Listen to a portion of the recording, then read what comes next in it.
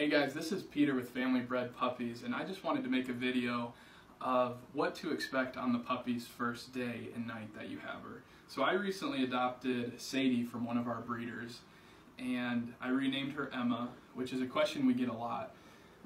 So we don't use the names that we have them on our website. We use it more as a reference point so that when people call in, they can say, hey, we're interested in Sadie or Joey. And you don't have to say, oh, we're interested in the puppy with the white mark on the face and the paw. So we encourage people, if you have another name that you like, feel free to rename them, or if you like the name, you can keep it as well. So when you first get a puppy, every puppy is different. And like with Emma, she was very shy at first. Like, she really warmed up to me, but when I took her around other people, she would always just sit in between my legs. And whenever I walked anywhere, she would follow me and just sit there. And other puppies, they'll warm up to you right away and warm up to other dogs and people. But since I've had her now for a few days, she's really started to warm up, and now she's really friendly with everyone. So the next thing I want to talk about is the first night. And the first night is pretty tough on the puppies because they're away from their family, and they're going to be by themselves in the cage. So I want to show you my cage over here and how I have it set up. So right when I took her home and I played with her, let her out to go to the bathroom, when it was time for night, I put her in her cage, and I got a food and water bowl off Chewy.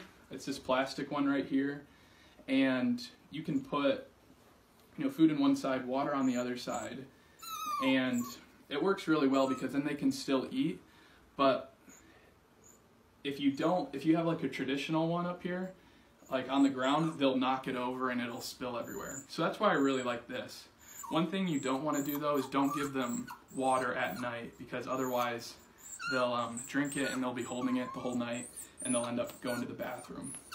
So with this cage divider here, you want to make sure that the cage is small enough so that they don't want to go to the bathroom in their cage. If you use the full cage, they'll pick a corner and they'll go to the bathroom. So a lot of cages, they come with this metal divider, but mine didn't, so I kind of made a handmade one. And you want to make the cage big enough so that they can still like do a circle and move around, but not big enough so they don't want to go to the bathroom. Something that I did too, like for the first night, is like for 10 or 15 minutes, I would just sit with Emma here and pet her and just make sure that she's doing okay. And she was still doing some whining that first night, but she was just kind of getting used to the cage for the first time. So after she kind of calmed down is when I was ready to go to bed, and I let her out to go to the bathroom, and I brought her back. And you want to make sure you have a blanket. So what this blanket will do is it'll first just make everything more dark so that she doesn't see any light, or she also doesn't see any distractions, people moving, or just other distractions that could wake her up, and then so that she would start whining again. Another thing, so like for the placement of your cage, I would suggest putting it like in a far corner of the house, because they are going to whine for about 30 to 45 minutes that first night, and you'll really want, like, you'll be hearing them and you'll want to let them out, but you really just want to let them get used to the kennel, and after about 3 or 4 nights they'll really calm down and they won't be whining as much. But if they start whining and you let them out, it starts building that habit that if I whine, they'll let me out of the cage. So once you're ready and she's kind of gotten used to the cage, you can use the blanket to cover it up just like this so that she can't see anything.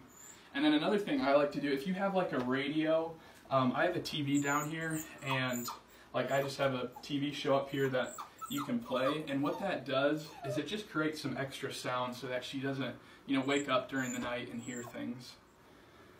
So yeah, I have a blanket and then a TV, and then like I sleep over here in this room, and like I made sure to close the door, and then I turned my fan all the way up, and she'll be whining and loud, but after a few nights she'll get used to it.